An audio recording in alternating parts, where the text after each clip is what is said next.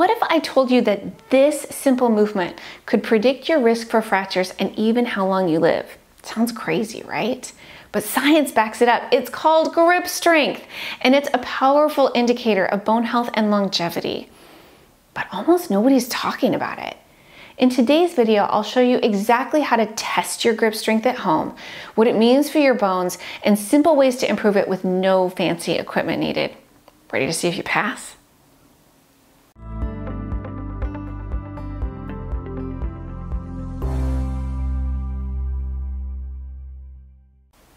Hello, my friends. I'm Sarah, a BoneFit Certified Fitness Instructor, a 500-hour trained yoga teacher with additional training that's specific to osteoporosis and yoga, and I'm also a Nutritional Health Coach through the Institute for Integrative Nutrition.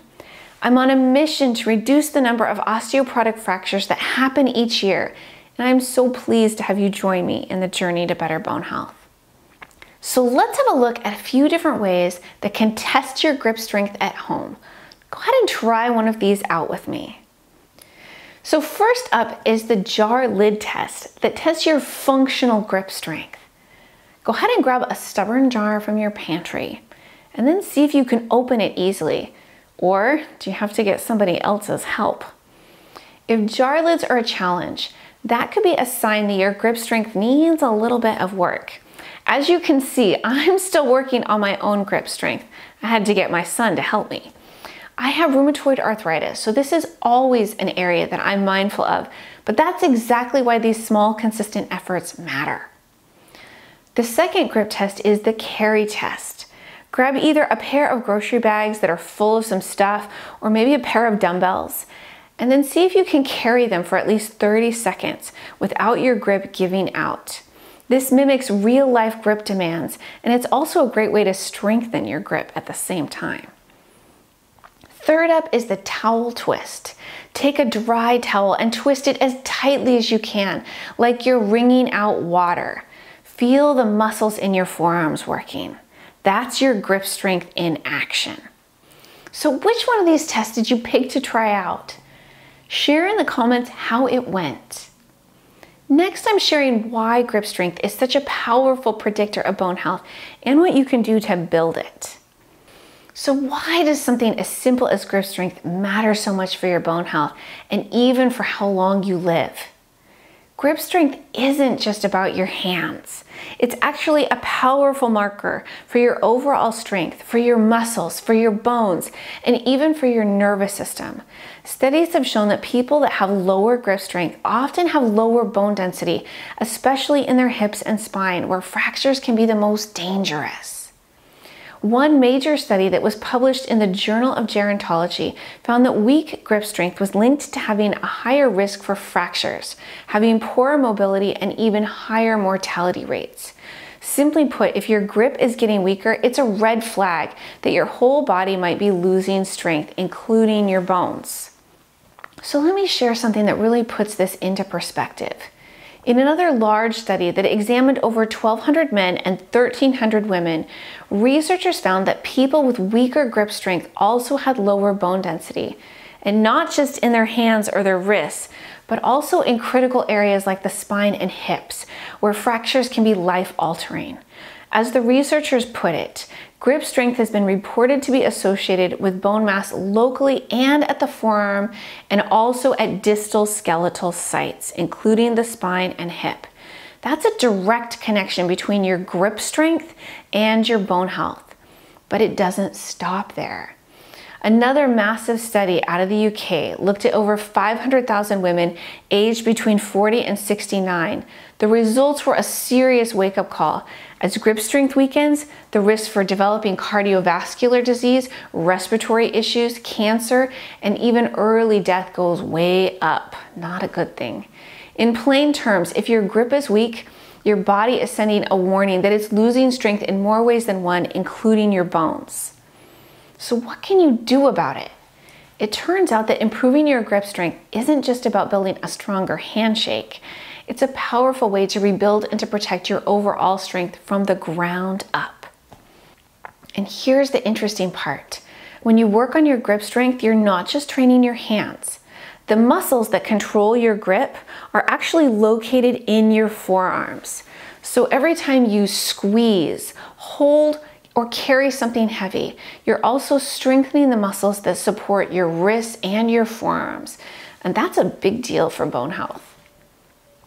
Why is it such a big deal? Because the wrist is actually the third most common fracture site, especially for women who are over 50. These are often called distal radius fractures, and they usually happen during a fall because we instinctively reach out to catch ourselves.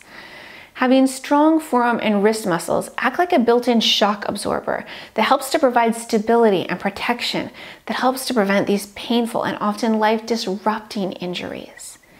So remember that every time you train your grip, you're also protecting one of the most vulnerable fracture sites in your body. It's a simple action that carries powerful protection for your future health and your independence. So now the big question is, how do you actually build stronger grip and wrist strength? The good news is that you don't need fancy gym equipment or expensive gadgets. You can start right now with just a few simple exercises that fit easily into your daily routine. Let me show you how. So here's a simple but highly effective exercise to strengthen the muscles that open your hand. It's the rubber band stretch. Take a rubber band and place it around your fingers and your thumb, near the middle of your fingers. So from here, start with your fingers together and then slowly stretch them outward, opening your hand as wide as you can against the band's resistance. Hold this position for a second or two and then release back to your starting position. That's one repetition. Aim for between 10 to 15 of these. This exercise strengthens the muscles that open your hand, helping to improve grip endurance and to balance out the muscles that are overworked by typing and gripping things all day long. The next exercise is the towel twist that's great for working your grip and your forearms.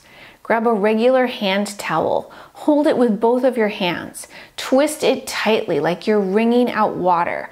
Hold the twist for 5 to 10 seconds, and then reverse the directions. You'll feel this working right through your hands, your wrists, and your forearms.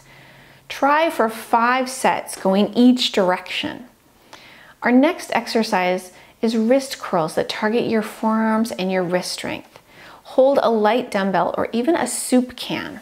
Rest your forearm on a table or your thigh with your wrist hanging off the edge, palm facing up. Slowly curl the weight up and then lower it back down with control. Do this 10 to 15 times and then switch to having a palm down for reversed wrist curls to strengthen the other side of your forearm.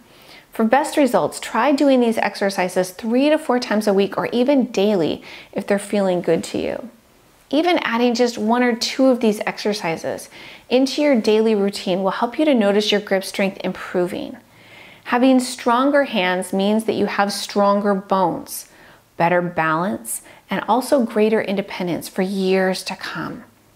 Remember that it's never too late to build strength. Starting right now, right where you are, your hands might be small, but they hold the key to having stronger bones, better balance, and a longer and healthier life. So if you tried any of these tests or exercises today, I'd love to hear how it went. Drop a comment below and share your results or which exercises you're committed to trying this week. Thank you for being part of this incredible community that's taking real steps towards better bone health and living a stronger and healthier life. And if you found this video helpful, please like, subscribe, and share it with a friend who could use a little boost in their bone health too. Together, we can reduce the number of fractures that are happening every year and take back our strength, one small step at a time. And on that note, I look forward to talking with you soon.